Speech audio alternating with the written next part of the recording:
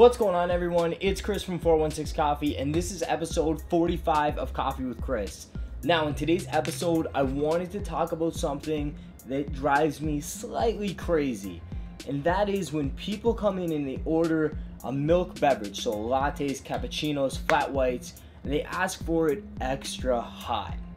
So the issue is that milk needs to be frothed at a very kind of precise temperature to get the texture and the flavors that we want out of it. So you're looking at 45 degrees Celsius to 65 degrees Celsius being kind of that Goldilocks window for making delicious beverages with milk, and that being beverages that have great mouthfeel, beverages that have great taste, and even a great aroma, where the milk is really complementing the coffee, bringing out interesting flavors and not masking any flavors.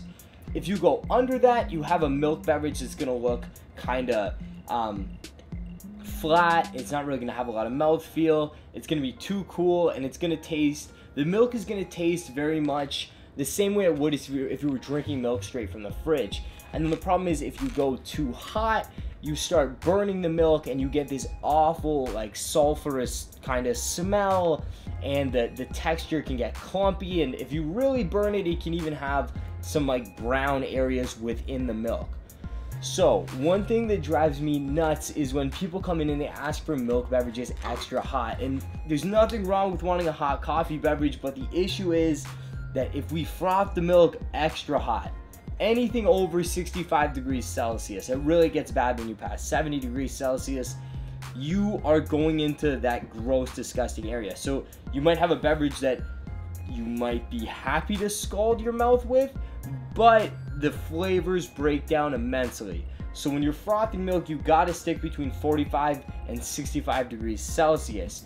So the next time you come in and you want, if you're looking for a beverage to be extremely hot, I'd recommend ordering a black Americano. You know, I always find it funny when people want super hot beverages with dairy in them, whether that be hot dairy or cold dairy, just because those things can't withstand heat well. The flavors are affected.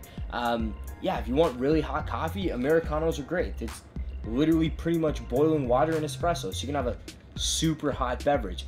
But if you want a milk-based beverage, you're gonna want something between the 45 and 65 degree area, because if not, you're gonna have something that's disgusting on either ends of the spectrum, and you're gonna have something that it just isn't pleasant, isn't as good as it could be. So anyways, that's my little rant today on why you probably don't want an extra hot latte. So just think about that next time. I mean, there's milk alternatives that can kind of take on more heat than others, like oat milk and things like that. But for the most part, you're gonna break whatever milk you're frothing with. You're gonna really break it down as temperature increases. So just think about that for next time. Let me know what you think in the comments below. Sorry, I'm always trying to call out anyone that orders things extra hot, but I had to make the video just to explain why sometimes you ask for something extra hot and you probably don't get something super hot, and that's simply because we're trying not to make a disgusting beverage for you. But anyways, thank you so much for watching. Have a great day, and I'll see you next time.